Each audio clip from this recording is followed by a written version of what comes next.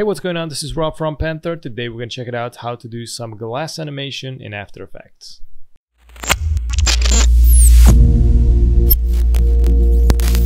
Step 1, I got to create a new composition. I got to go with 1080, click OK. I'm going to drag and drop a reference image into the comp. I'm going to press the letter S to scale it down like that. And from here, we're going to make a new composition. Click on new comp here. I'm going to rename it as glass. And I'm going to make the width and height. Also make sure to lock aspect ratio. Make sure to uncheck it. I'm going to make this 600 by 600. Click OK.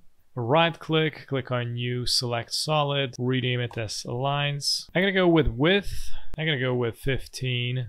And click OK. I'm gonna go to the effects and presets, type in gradient ramp, there you go, drag and drop on the lines. From here we're gonna need to readjust the gradient, and I'm gonna select this dot. I'm gonna go here, click on the right, and I'm gonna select the end of ramp dot, and I'm gonna go and click on the left, and it's gonna basically rearrange the gradient. Good. I also gonna make the line more wider like that. I'm gonna go to the effects and presets, type in motion tile, drag and drop on the lines, and we're gonna multiply this. So we got the output width, we're gonna increase the width. I'm gonna go with some around 3000. Let me scale this down. Yeah, this is pretty good. I'm also thinking to readjust the gradient a little bit, so this is on -2.5. I might increase the white a little more and also the dark area a little more to have more contrast. Look at that. Some like this. I'm gonna click on the line layer here and press the letter P for position. I'm gonna move it, also press shift, drag it to the right until it gets all the way to the end, somewhere here. Now we're gonna click on the stopwatch, make sure that you're at the beginning here and click on the stopwatch. I'm gonna go all the way to the 6 seconds. And now I'm gonna drag this line, also press shift, all the way here somewhere. So it's gonna create this animation. You see, it goes pretty good. Now I'm gonna go back to the composition that I created. I'm gonna go back to the project. I'm also gonna rename the composition, go to rename. I'm gonna go with final comp.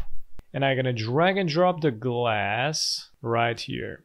I'm gonna right click, go to new, and let's select the adjustment layer. I'm gonna drag the adjustment layer on the top.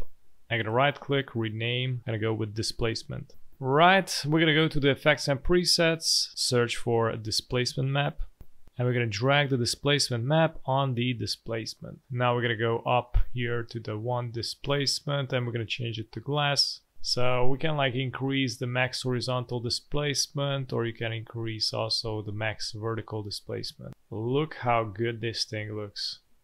Poor girl looks kind of weird this way. I'm gonna click on play, see what happens. From here, we're gonna go to glass, type into effects and preset, fastbox, blur. Drag and drop it into the lines. We're gonna go to blur a radius. They're gonna go down to 0.5. I'm gonna go to effects and presets, type in scatter, drag and drop under the fastbox blur, and I'm gonna increase it to 1.5. I'm gonna go back and it's gonna make it look a little bit more realistic looking. And this was it. Thanks for watching, and if you're new on the channel, don't forget to subscribe and hit the notification bell so you get notified with daily updates, and also check out the rest of the videos at the end. Have a good one. Bye bye.